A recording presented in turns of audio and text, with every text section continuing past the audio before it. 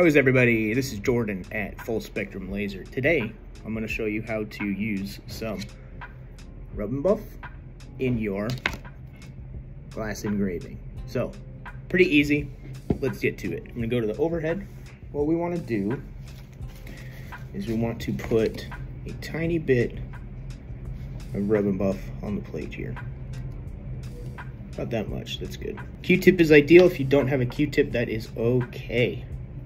You can use a microfiber cloth. I cut a tiny bit off of the end of one.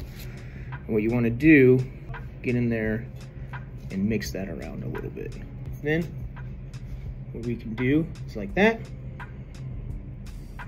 And then basically, you want to buff it on. You want to rub it on and buff it off. Don't worry about being nice. You don't gotta be nice with it. All right. Now, the hard part is the buffing part.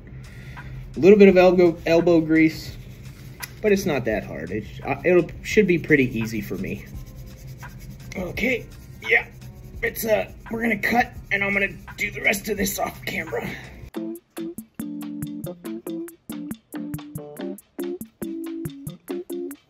And there is your perfectly painted, what is this, rose gold? Antique gold engraving.